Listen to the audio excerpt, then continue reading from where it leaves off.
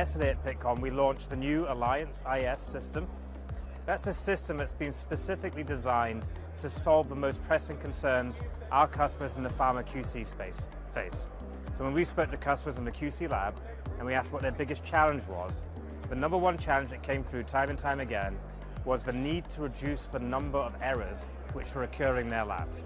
Because those errors have all kinds of downstream effects in terms of the efficiency of their lab, the productivity of their lab, and the kind of costs they incur when it comes to investigating those errors. So the Alliance IS has been specifically designed to address that problem and comes with a whole suite of features and solutions that absolutely minimize error. And it's not just the system, it comes as part of an ecosystem. So it's the Alliance IS HPLC system, the newest system. It comes with new columns, which have a new tagging system that allows you to track column usage and also make sure you're always using the right column. It comes with a new cloud-based software solution that allows you to monitor the entire lab and see how well your instruments are performing. It comes with new ways to understand how you get the system away from an error state and back up and running. And of course, it comes tightly integrated to our flagship software product, Empower, which is the most commonly used software in QC labs today.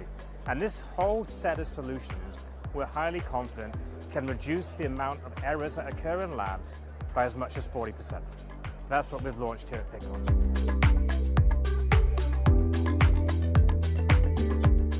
Yeah, well, the biggest impact is that metric that we're really aiming for. Can we help customers reduce the amount of errors that they see occur in their labs by around 40%?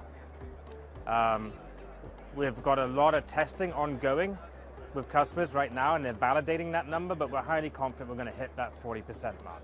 Now, what would we expect to be the consequences of reducing error? Well, there's some immediate real-time things we expect labs to see. The number of quality incidents that occur in their labs should reduce. The amount of time they spend investigating quality incidents in their lab should reduce. And their ability to get their results out in a timely manner will increase. So that's the biggest impact we see as coming from this technology.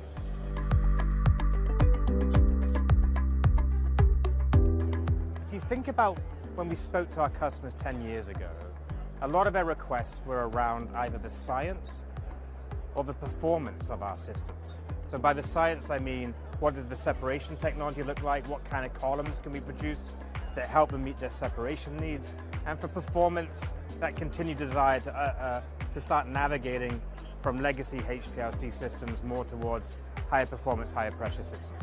That was the kind of feedback we were getting 10 years ago. What we're seeing now when we speak to pharma is more of this desire to help them with usability and simplicity so they can get people up to speed with new instruments quicker.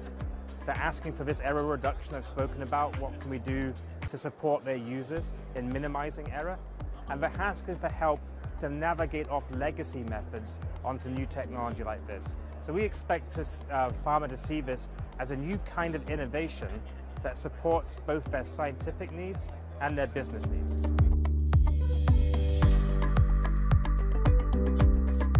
Yeah, we'd say the biggest difference is the usability and the error reduction.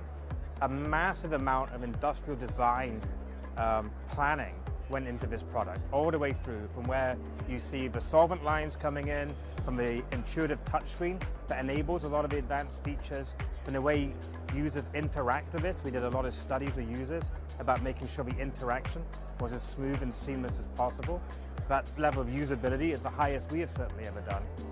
And then the thoughtfulness around how do we reduce error in a way that it naturally supports the user's workflow. We try very hard not to add additional steps that they might need to do to avoid error. As much as possible, the technology is seamless and natural, and we see that as another kind of unique thing that we've been introducing into the HPLC market.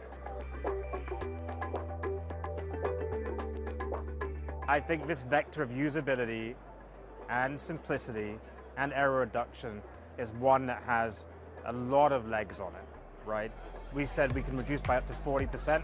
That means there's 60% to go after, yeah? We said that the need to radically simplify is there to help our users get up to speed with the technology. We've made great strides. We expect to be able to make many, many more there. So performance is given. Waters has been in the field of chromatography for more than 4 decades. We know how to make the performance work. That's always going to come from our products, but this new vector of usability, simplicity, error reduction, we expect to see a lot more innovations coming from Waters over the next few years.